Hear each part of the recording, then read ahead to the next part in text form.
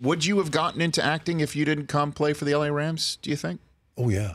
You would have? Oh, yeah. I was fortunate. I had many interests, and I could have gone a couple different ways. Real estate development. I had real estate when I was playing with the Rams.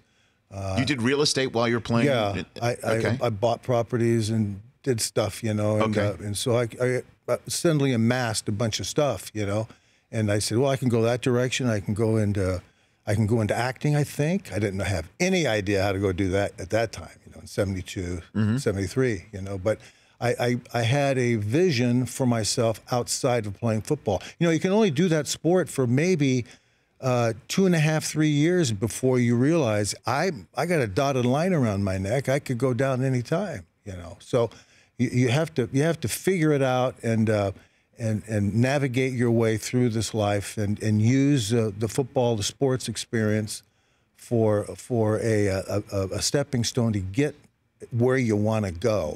And so I always knew that I had an acting interest. When I moved to LA, I immediately in '72 I jumped into acting classes. So I was doing a bunch of stuff. Real estate, acting classes, Los Angeles Rams. Yeah, football. while I was playing.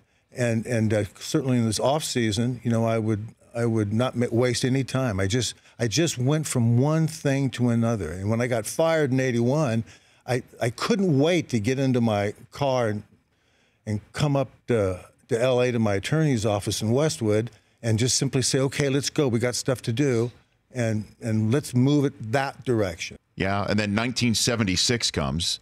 All right, so you're playing in the Super Bowl in the Rose Bowl. 79, actually. 79 was when that happened, yeah. Right? Okay, so 76 comes, and Gus the Kicking Mule hits the silver screen. Was that your big Disney's movie? I was in other stuff before the kicking field goal donkey, and I swear, let me tell you something. Yeah, he could kick.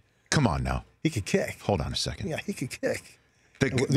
We used to laugh it up. I mean, they pulled out every ex-football player in town. They emptied all the bars out. Well, Butkus was in it too, right? Everybody was in it. It was hilarious. We're in the locker room getting dressed up, and everybody started laughing because it was so funny. It looked like a huge parking lot get together. Before one of the guys was going to get married or something. It was a huge tailgate.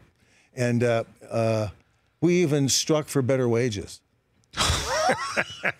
So you're saying, hold on a minute, Gus the Kicking Mule could really kick. He could kick. The mule could. That was not some sort of. This was an extremely stupid animal.